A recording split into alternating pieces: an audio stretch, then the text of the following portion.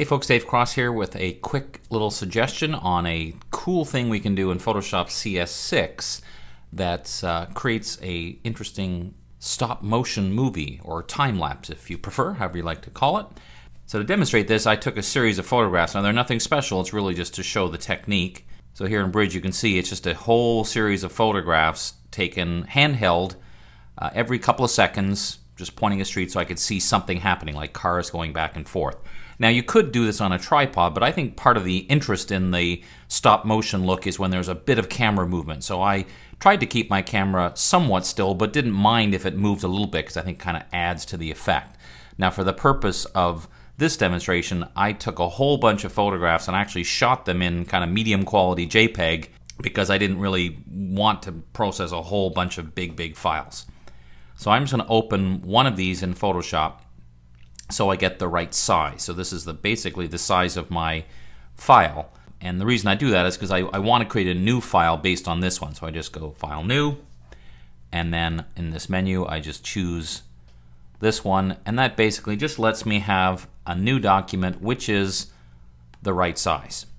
Now, one of the things that's new in Photoshop CS6 is the ability to work with video. So if you don't have the timeline panel showing, you can find it from the window menu. Mine is down at the bottom.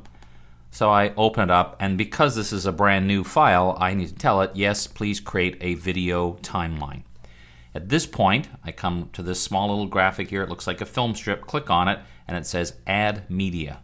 So all I do is I navigate to my folder and select all of these files and hit Open. And that's going to add them to the timeline fairly quickly, considering the number of photographs. I think in this case there's, I don't know, 125 or something like that.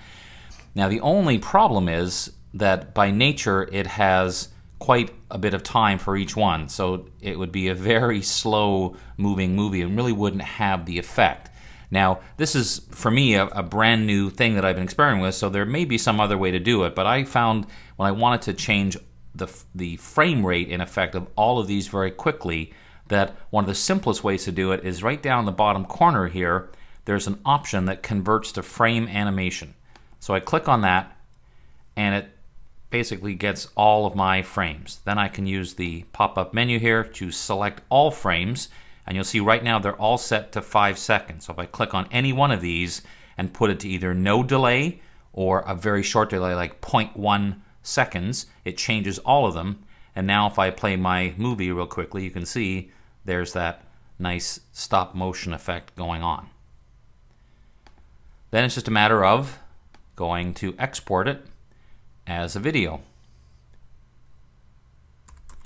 So we'll just call this something, and of course you would pick the size in terms of encoding and all that kind of stuff. Hit render, and you'll see it doesn't take very long because really it's just a short movie in effect.